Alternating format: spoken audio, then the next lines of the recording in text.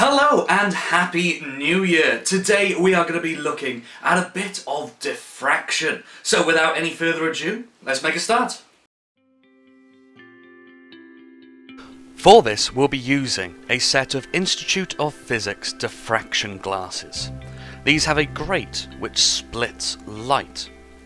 So for our first demonstration, we'll be aiming this towards some white lights. These are the lights on the ceiling of the workshop.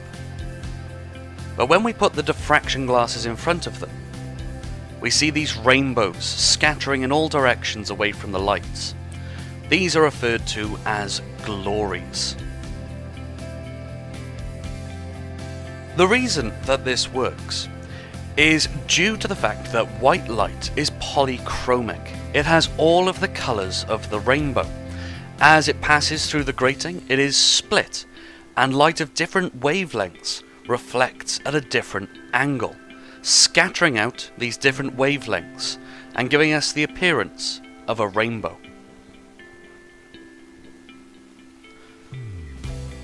But what would happen if we adjusted the available wavelengths that we had, maybe by using a long wave ultraviolet light? Now this is a longer wavelength of ultraviolet, so much so that some of it passes into the visible spectrum. We see some of that purple light. But as it's diffracted, you'll see that is mostly just the purple left over.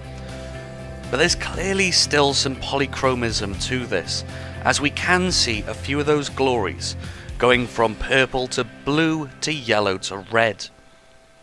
So instead, let's use a focused beam of just a single wavelength. This is a laser pointer, and when we point this through the diffraction lens,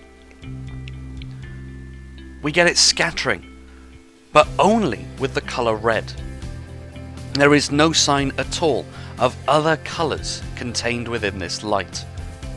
But just for some fun, let's see this again with white light, a very intense source of white light, magnesium burning.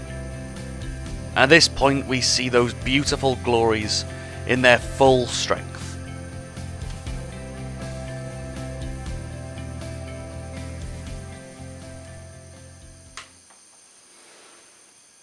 And that does sadly bring us to the end, but thank you very much for watching. I hope you enjoyed. Please do share, like and subscribe, and we'll see you next week where we'll be going through a talk on evolution.